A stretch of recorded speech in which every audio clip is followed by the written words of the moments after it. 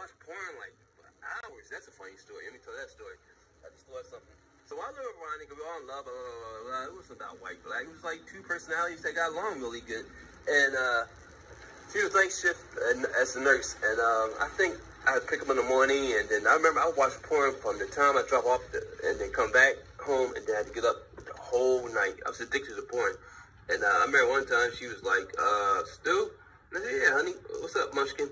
And she said, she was studying. She was looking at the computer. And she said, this ad popped up. And I said, okay.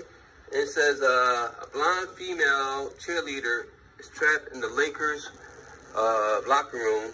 She got lost in Lakers locker room. And, it's probably something to do with Kobe. You know I'm a Kobe fan. Come on. He said, no. It's another ad too, Stu. Grandmother gets gangbanged in the barn. I'm like, oh, wow. I don't know. Maybe she just going wild that night. And she looked at me like, Stu, stop. Don't look at porn no more when I'm not here. And that's when you're still having sex. I don't know. I just love sex. I think like the old days, religion, like sex is bad, and you got to do this, and the guy would see you and like, yo, something you can't.